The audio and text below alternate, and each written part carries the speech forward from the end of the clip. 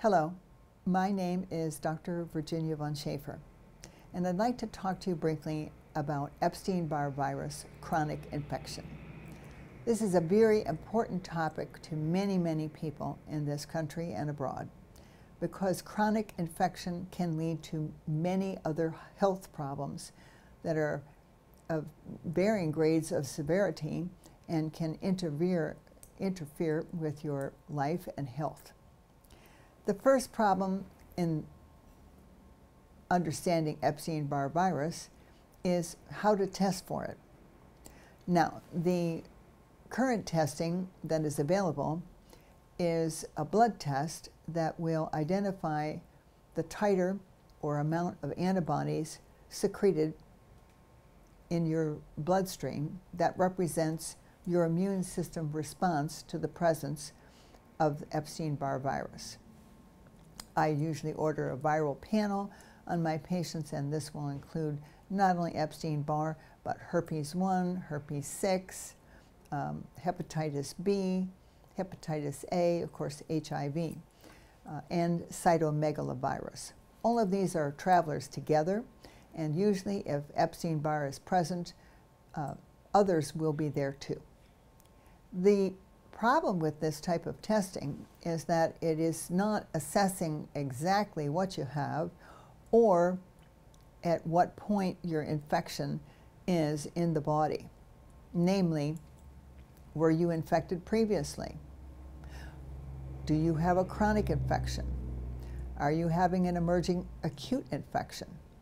And some of the test results will be overlapping in terms of what the implication is, or basically the diagnosis. Now, there is something called a Epstein-Barr early antigen, which, if positive, is very likely to indicate that you have a more acute infection. However, even in that case, some patients will have a prolonged elevation of early antigen over a long period of time. I have one patient whose early antigen is positive now for a year, even though he's eradicated the virus. So what is a person to do? Usually I ask patients to have the regular traditional testing, and if on evaluation it appears that there's a high enough titer of antibodies and the patient has other conditions of concern, then we would move towards preparing a therapy for this, which involves a SOT treatment or supportive oligonucleotide therapy. I've made other videos about that. I'm not going to go into great detail here today, but it is an excellent treatment that involves infusion of a titer of antisense molecules that will bind to the microRNA of the unwanted entity, in this case Epstein-Barr virus. And once the microRNA is double-stranded and bound, it can no longer work to promote replication. And this is basically the method of eradicating the virus. Now, there are adjunctive treatments that can be applied, such as ultraviolet blood irradiation, because ultraviolet light in several different bands will kill viruses. And so this is another way to help clean the blood of the virus. Eradication is possible, and there is, once patients have had a treatment, then we can have a different type of test that's not conventional, that's conducted by a research lab in London called the BioCentaur lab, and it's called the Prime Spot test.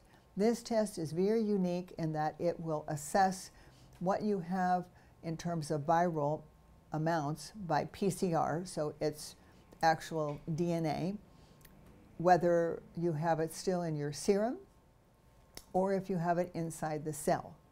And it will quantify it, so it's possible for us to assess, having had treatment, where are we? What did we do? Do we eradicate it, or do we need to do more treatment? So this is very, very helpful. Patients need something tangible to see, did they get rid of it or didn't they? And this test will help us do that. Why is this so important? Epstein-Barr virus infected macrophages can lead to many autoimmune disorders, chronic illnesses, and cancer. So even if you don't have any of those problems, identifying and treating and eradicating the virus is a major preventive health maneuver that you can do to prevent cancer. Incidence of cancer is upwards of 70% in the population. Anything you can do to help yourself prevent from being in that category is a win-win. So I emphasize the problem with chronic Epstein-Barr virus is infected macrophages, and once the virus infects your macrophage, what does that mean? It means it's going to take over the DNA and the RNA replicative processes in your own cells, and it's going, by doing so, it's going to change the epigenetics and change the characteristics of your macrophages. And once these macrophages are transformed, they no longer function as they're supposed to. And this malfunction is implicated in many, as I say, chronic illnesses and cancer. So once again, think about Epstein-Barr if you have an unsolved problem. It may be where the root is. Thank you.